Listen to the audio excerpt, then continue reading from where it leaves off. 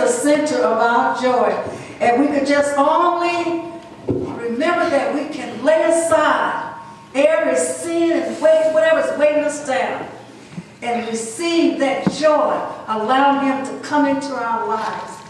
You know, I just want to reread the scripture that was given us. Praise God. You can stand if you want to. You've heard it.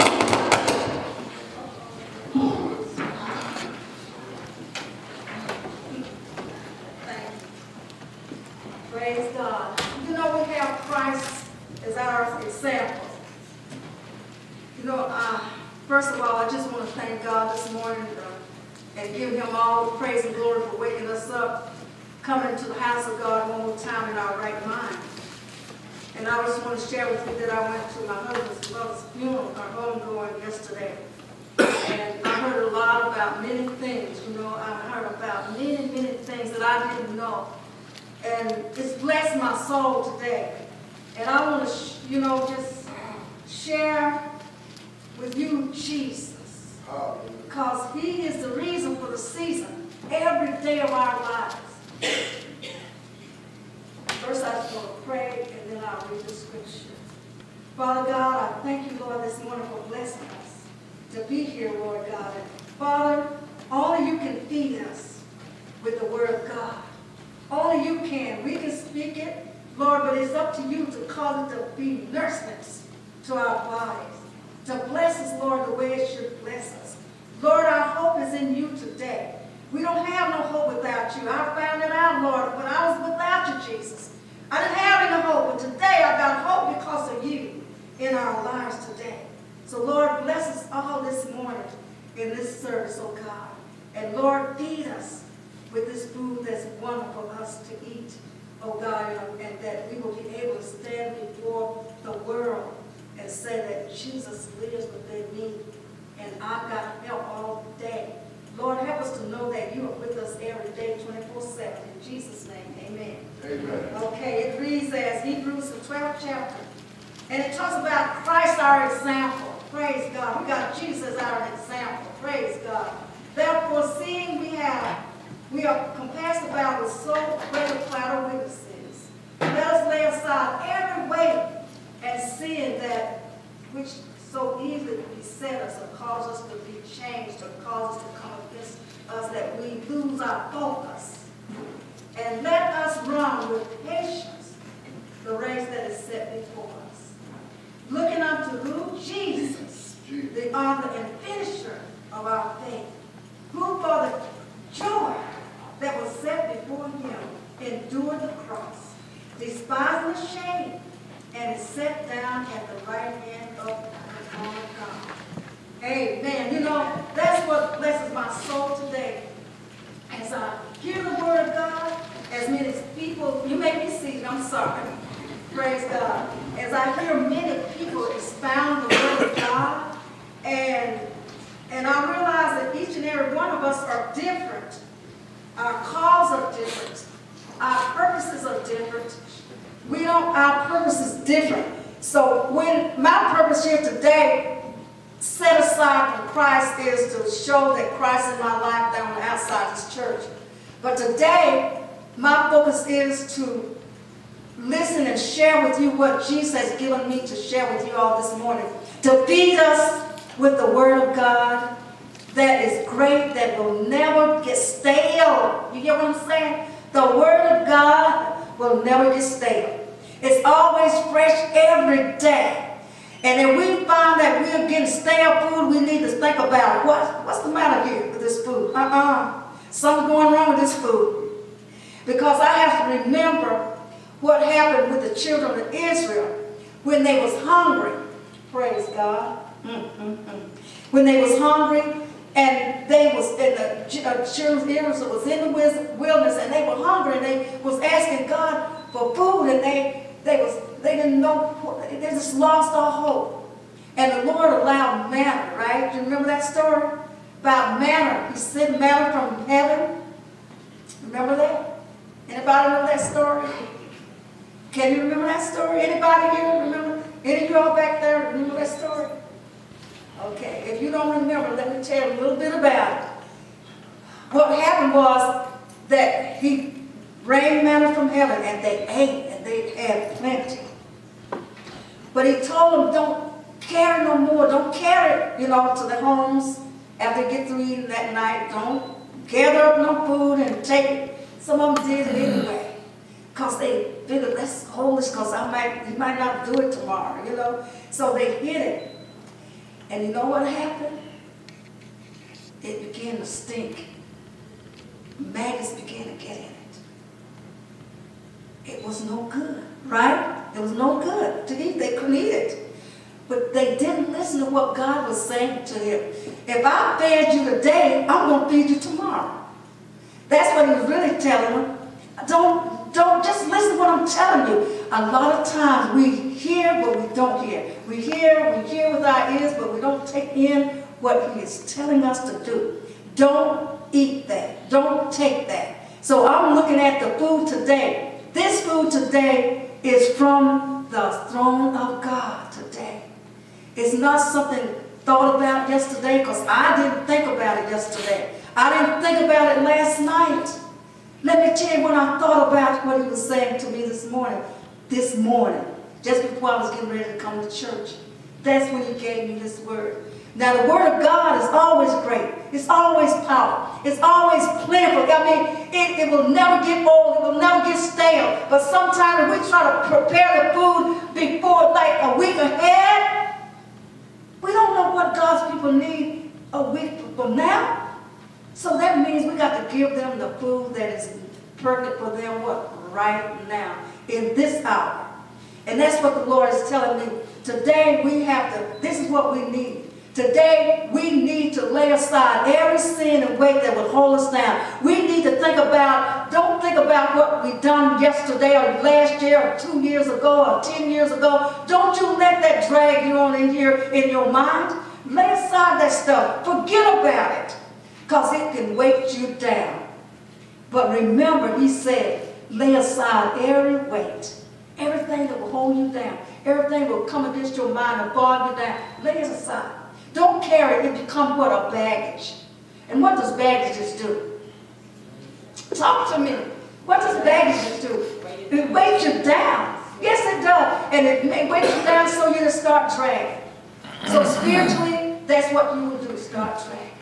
You start dragging the church, dragging you, dragging the work. Yeah, lay that stuff aside. Don't carry it no longer than it come into your mind. Whatever the enemy tries to bring to your mind, begin to listen to what Jesus said to you. Listen to what his word said. Lay it aside. Don't you carry it. Don't you let it touch your spirit for 1 second. Not once, just as soon as you can remember what the Spirit is saying to your ears, because you know what? It's a spirit. It's not the Spirit of God, but it's the spirit of the enemy. So the minute you hear these things and bring them back and cause you to focus on them, you say, wait a minute. What did I tell you all 2 weeks ago? That you are new creatures, right?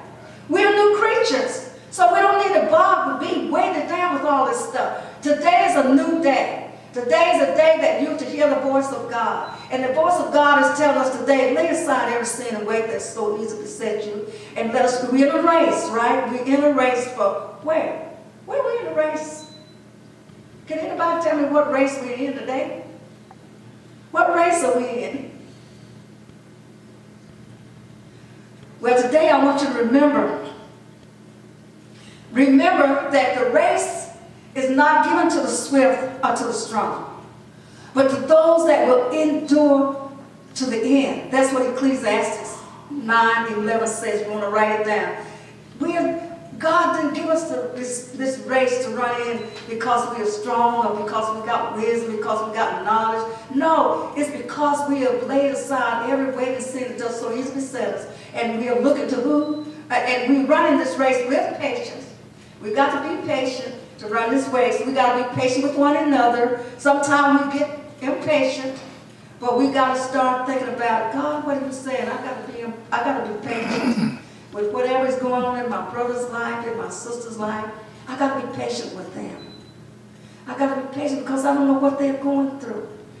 And if we do what Jesus says, we're going to be able to be family together. We're going to be able to come together with oneness and help one another in this walk. So we are all in a race for heaven. But there's one that wants to stop us from getting there. It's not my brothers, not my sisters, not flesh and blood. But it's the enemy. And that's why God wants us to draw nigh to him. Listen to what he has to say to us. Now, what went wrong for the children of Israel? What happened to them? What happened because that food, they didn't listen to God? What happened? They lost hope. They saw themselves, and what the Lord God wants them to see, look, you're not listening to what I'm saying. So today, how many people are sitting here listening to the word of God? I used to didn't. But now today, I know by the Spirit of God that you all are listening to this message. You are listening because God gave it to you, and it's going to be good for you. Because, see, you were born for a purpose. Every one of us. Don't say that you was a mistake. Oh, I was just a mistake. No, you wasn't. So don't you let the devil tell you that you was a mistake. Because you are here. Every one of us have a purpose in God. The devil might tell you that. The world might tell you that. But don't you dare let the devil tell you that. And don't you carry that baggage with you any longer. You were here. You are here today for a purpose. You're here today for the glory of God, to show him up and let him reign in you. Because he said, looking unto who? Jesus, the author and finisher of your faith. Your faith comes in, let him deal with you. Walk with him. Let him live in you, and you will see him, his faith increasing in you. You see his work increasing in you. Yes, we are on this race, but that race is not given to the swift or the strong. It's given to the person that will endure to the end. Them that will listen to what the Word of God says. Like Reverend said the other day in Revelation, he that hath ear, let him hear. So today, the Lord is saying the same thing. My brothers and my sisters, hear what the Spirit is saying to you. I'm just a mouthpiece, but I'm just speaking from the Spirit of God, because he's not here in the flesh, but he's here in the Spirit. And he left his word here for us to live by and guide us. And if we listen to the word of God, we will not go wrong. We will not go wrong. I know you heard many testimonies of how God speaks to our minds. But it's so shallow. We don't see no person standing before us speaking. Sometimes we don't listen. Yesterday on my way back, I had to stop and get gas. My gas was getting low. And I knew that I thought about that I had $20. And I thought that I got the $20 and put it in my purse. My goddaughter and I was looking for her to come. I looked at my tank. She was driving and she wasn't paying any attention. It was fourth of the tank. And she said, I said, oh no, you ain't gonna get me on the highway stop. No, I don't think here. That is too far. We hadn't even got to Greensboro. And I know it's going, that fourth of the tank was gonna bring us from Greensboro home. No way, So we looked and I couldn't find it. And she said, I know I saw the $20. I know I saw it. And I couldn't remember I saw the $20. She said, well, when we stopped at the food thing, you must have dropped it. She said, I saw it. I said, no, I didn't see it. So, to make a long story short, but when we got, I had to use my credit card, my debit card, and got the gas. And you know, about 10 minutes after we got that gas, the Lord said, you didn't take that $20. You left it. You saw it, but you left it at home. You didn't take it. And I told her what the Lord said. So to prove, when I got home, I looked at the $20 still in there. But see, God speaks to us, brothers and sisters. He lets us know that, listen to what I'm telling you. Just like he talked to the children of Israel. He said, don't take this manna. Don't take any home with you. Don't take any to your camps. Just eat as much as you want to eat today. And what he was telling them, I'm going to take care of you tomorrow. But they wouldn't trust that. So today, brothers and sisters, you can take God's word. It's a truth word. You can take it to heart. It will never fail you. It will not forsake you. God is real. He's the only one that can stand and tell you the truth, and it will not fail. Man will give you hope. They will give you knowledge. And they have good knowledge, right? We know God, man have good knowledge. But you see, it's not like the knowledge of God. He knows each and every one of us. He knows who we are. He knows every one of us sitting here. We got different thoughts going through our minds, and God knows every one of them. That's what makes him so miraculous. That's what makes him so great above any word of man's wisdom and knowledge. And I shared that with a church last Sunday night. I said, you know, I was thinking about many people, many men, great men and women have written many books, great books, so made millions of dollars. I said, but it's not greater than the Bible. Can you attest to that? No book that man could ever written is not greater than that Bible. That Bible has our whole life history in it. From Genesis to Revelation, from the time we were born to the time we died, to the next generation, come and go, come and go, come and go. That Bible will always stand for the truth, and it can never change. God's word is great. You can trust it. You can say, God, I failed here, and I've listened to this, and I've listened to that, and I'm failing. I'm failing. God said, but you didn't trust me.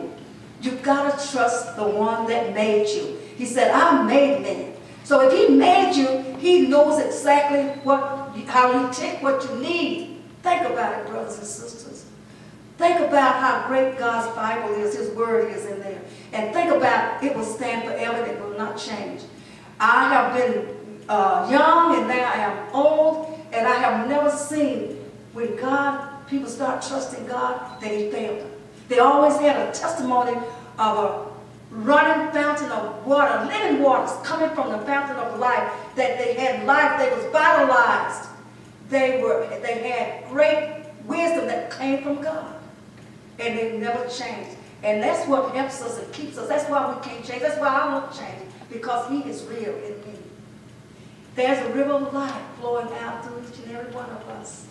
Think about a river of life running out through every one of us.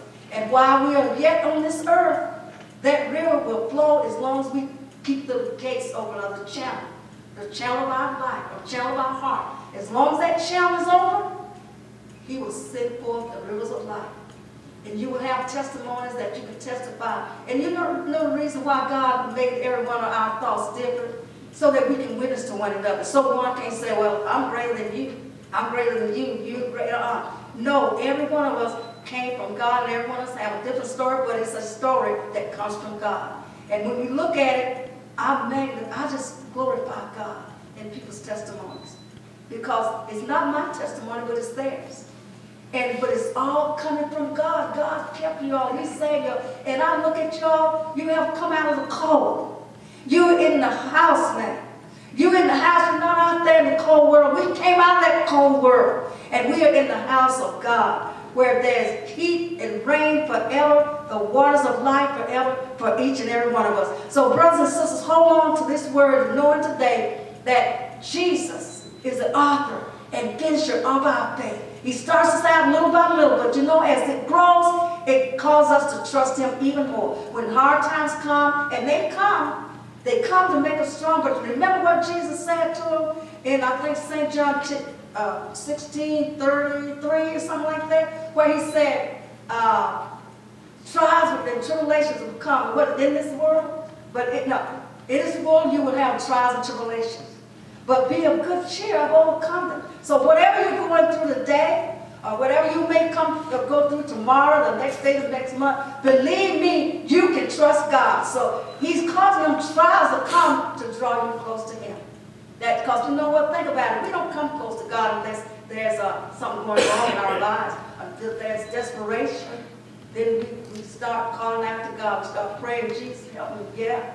So he does that to get our attention. He allows it. He don't do it, but he allowed those circumstances to bring us close to him. Because you know what Peter said, and I'm going to leave this with you, what Peter said, was it James? James said 4, 6, and 7. He said, draw nigh to God.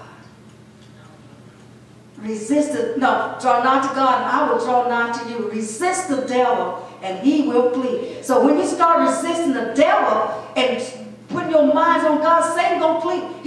Where the word of God stands, where the word of God is spoken, the devil cannot come against you. He cannot. There's no way he can, because God's word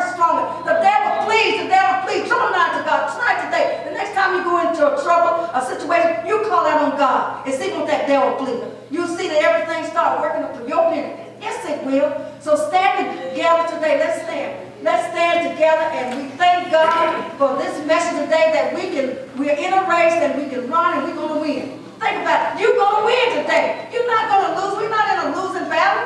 We're in a battle, but we're not in a losing one. Thank God. There's losing battles all out there in the world, but you're not in a losing battle today. Because, see, Jesus is our author and finisher of our faith in it. We're not going to be winners. Think about it today. You are winners. We are winners today because of who is in our lives, because of Jesus Christ. So, brothers, and I thank God. While you're standing, I'm just going to thank God and pray, hallelujah, glory to God. Father, we ask you to bless each and every one that are here. Father, the ones that heard this message, oh God, we ask you, Lord, to increase their faith, God. Let the power of the Holy Ghost open up a floodgate and pour down upon them whatever they're going through, Father. You rain upon them, Father. This is the message that you gave. So, Father, you increase it. Whatever they need, God, increase their faith in it so that they can see you, Jesus, face to face. They can see you, God. They won't be seeing what man said, but they can see what you do and what you said, oh God, that your word is quick and powerful and sharper than any two-edged sword. Grant each and every one that are here, Father. Bless them and keep them, their families, oh God. Lord, you brought them out of the cold, and now they're in the house, oh God. You fulfill everything that they have need of. And Father, seal these words, oh God, that you gave to give them. Seal into their hearts. So, Lord, each day that they need it, it will come forth, oh God, like you want a fresh drink of water.